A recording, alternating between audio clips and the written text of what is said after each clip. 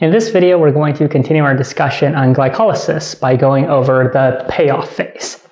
In the last video, we discussed the preparatory phase of glycolysis, steps 1 through 5, where glucose was broken down into 2 molecules of glyceraldehyde 3-phosphate and 2 molecules of ATP were invested in this process. In this diagram, you can see the summary diagram of the payoff phase of glycolysis, steps 6 through 10, where the 2 molecules of glyceraldehyde 3-phosphate are processed to form 2 molecules of pyruvate. And in these 5 steps, we're also going to form 4 molecules of ATP and 2 molecules of NADH. The net result of all 10 steps of glycolysis then is to convert glucose into 2 molecules of pyruvate and also to form 2 molecules of ATP and 2 molecules of NADH. So now let's go through each of these steps. So step 6, the first step of the payoff phase, is the oxidation of glyceraldehyde 3-phosphate. Now, there's something important you should recognize here, and that is anytime we're looking at an oxidation or a reduction reaction, it always has to come in pairs. All right, these are redox reactions, so if something gets oxidized, something also has to be reduced. So in this diagram, you can see how glyceraldehyde 3-phosphate is oxidized and an inorganic phosphate molecule is added. And this results in the formation of 1,3-Bisphosphoglycerate. And at the same time, NAD+ is reduced to NADH. So essentially, you can say here that electrons were transferred from glyceraldehyde 3-phosphate to NAD+. That's the redox reaction. This reaction is also catalyzed by glyceraldehyde 3-phosphate dehydrogenase. And the dehydrogenase should make sense with its name because dehydrogenase means this is an enzyme that's going to remove hydrogens, and removing hydrogens is an oxidation reaction. So it fits the description. Step 7 is the transfer of a phosphate group from 1,3-Bisphosphoglycerate. So as you can see in this diagram, what happens in this step is that one of the phosphate groups from 1,3-Bisphosphoglycerate is transferred to ADP to form ATP and 3-phosphoglycerate. In this case, we are forming a molecule of ATP. And this process of ATP formation is what is called substrate level phosphorylation.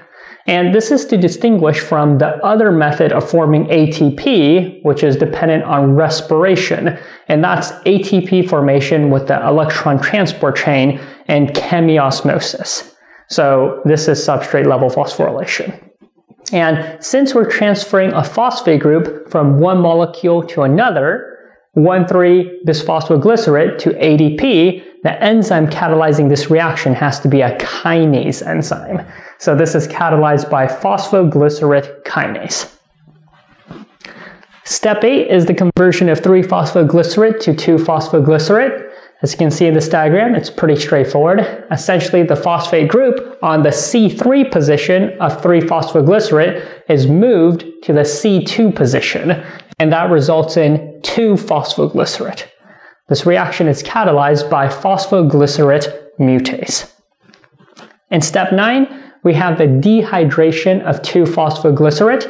Dehydration means the removal of water. So you can see in this diagram how water is removed from 2-phosphoglycerate to form phosphoenol pyruvate. And this reaction is catalyzed by the enzyme enolase.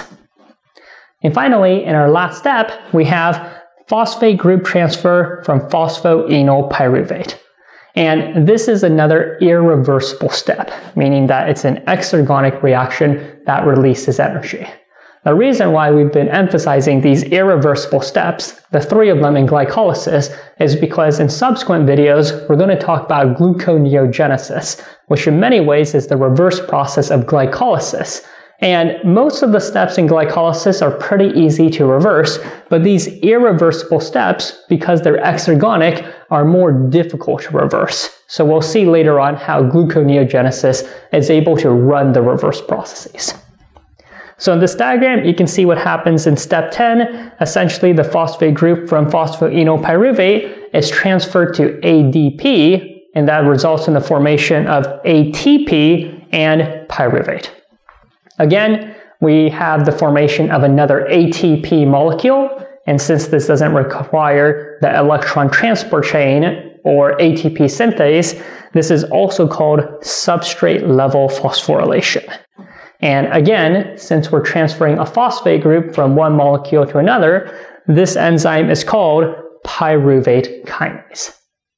All right, so these are the 5 steps in the payoff phase of glycolysis. We can see how overall the 2 molecules of glyceraldehyde 3-phosphate are transformed into 2 molecules of pyruvate.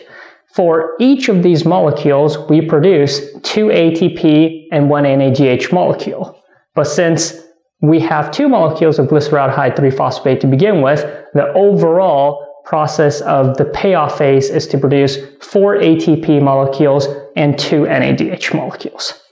In the next video, we'll summarize the results of both phases of glycolysis and discuss the net products produced.